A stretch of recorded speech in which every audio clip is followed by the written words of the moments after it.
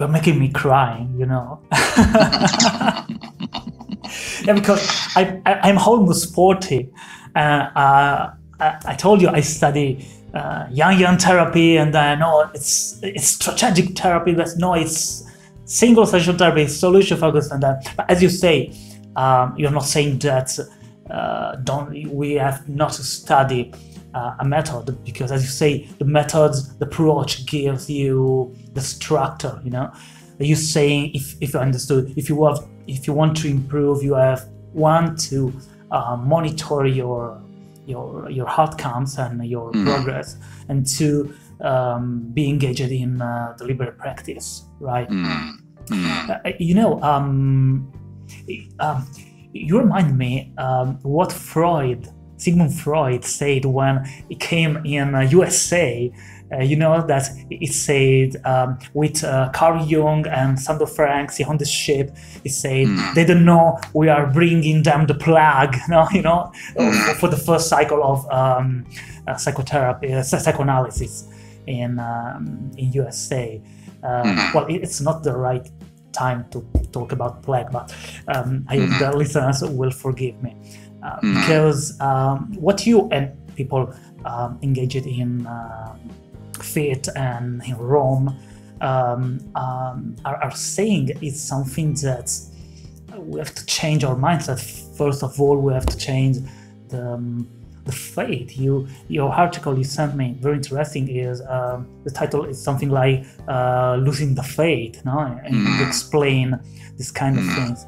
And so what are the implementation issues? What are the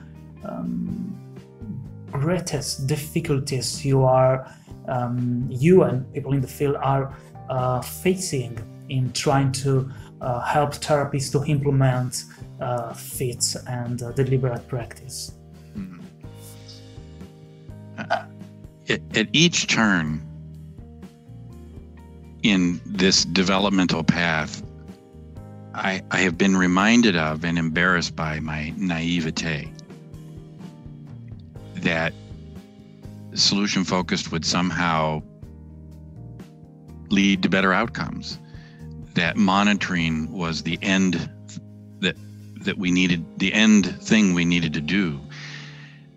And I honestly thought that when we started to see the results of monitoring and deliberate practice, that on hearing this, people would say, oh yeah, of course. Very naive. Naive at multiple levels, that ideas change people and they don't.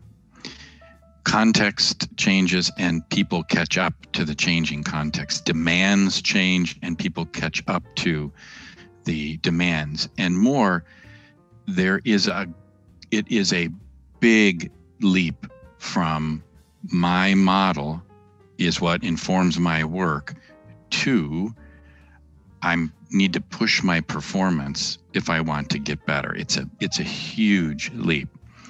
So what is the biggest barrier? Time.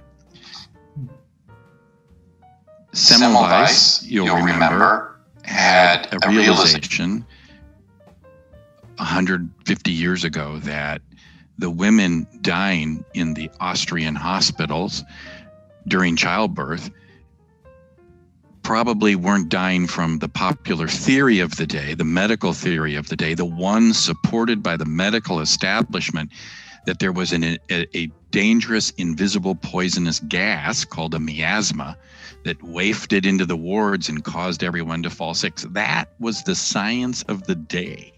That's what people were trained to do. And what did Semmelweis find out? Well, he made the connection between physicians doing autopsies and then helping women give birth without having washed their hands. And he comes up with what seems like a simple idea, that if you washed your hands, the women stopped dying. And in fact, when he did that, when he instituted that policy, the death rate plummeted. What happened? Well, you know what happened. He was basically driven out of the country and put into an insane asylum. He was so crazy. Now, maybe he was too passionate an advocate, but nowadays no one would say, hand washing, silly. When I go to see my dentist or my physician, if they don't wash their hands in front of me, I tell them to wash their hands. That's how this has changed. But as you know, if you visited any restroom and watched people after they use the toilet, many don't. I watch them walk right by me and out, and I think, oh my God, they're touching the door. I'm not afraid of germs. I'm afraid of ignorance and what that leads to.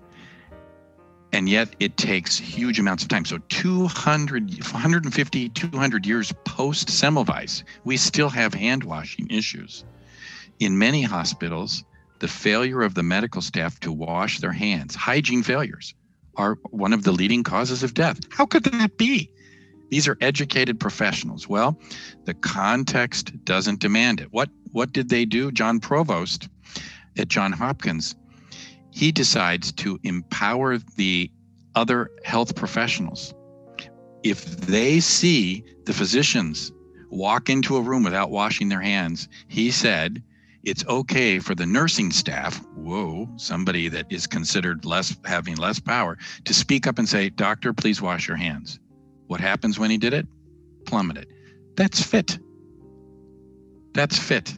That's us saying, hey, you have to do something about this. Why would that be so hard with our patients? Well, I think it's hard to get feedback. I think it's hard to change our minds. We rationalize away the reasons. I didn't touch anything. Why do I need to wash my hands? I didn't pee on my hands. Why do I need to wash them after I've used the toilet? So there needs to be a feedback process, but this takes time. And the data indicate, we actually have a study about this, that it takes between 3 and 5 years for people to make the shift to a feedback-informed mindset. And seems as though there are two primary barriers. The first one is trust, meaning, do I trust this data from my client more than I trust myself? Now, I've framed that, of course, in terms of doing therapy, but think of the person leaving the toilet. It's the same thing, that somehow or other they trust themselves more than the science. You should wash your hands, but you're not making that decision because you think it's okay. The second key barrier are structural barriers, institutional barriers. So in the countries that I visit and the places I consult, if a therapy is not working, at some point it makes sense for the treater to say, maybe it's a good idea for you to see somebody else or go to another program. But there are often barriers in place about that. Historically, therapists tend to view such requests as indicative of client pathology. The fact that you want to leave right now is an indication that you're trying to escape my influence and sabotage your progress. These kinds of thoughts and the structural barriers, which also include, wait a minute, we have a huge waiting list. So if we end here, there might not be another therapist to see for 6 to 8 weeks, maybe longer. Those barriers need to be addressed. Otherwise, therapists just don't make the referral. So 2 things again, trusting what the data say and learning to work with that data. And then secondly, dealing with institutional barriers to acting on client feedback. In the studies that we have where FIT, or feedback-informed treatment, has not worked, 2 issues come up again and again. The first one is early stage of implementation. They give people 6 hours of training and then they monitor for 6 months and then do the results. What do they find? FIT makes no difference. Why? As I've said, it seems to take time to trust the data. The second studies, for example, a study with people who have eating disorders by Annika Davidson, found that FIT also didn't work, but the staff were prohibited from acting on client feedback. Well, having a stopwatch doesn't make you run faster. Monitoring and measuring is not going to make you more effective. You've got to monitor hear the feedback, and act, of course, on the feedback to make a difference. And when those characteristics are there, then outcomes appear to improve.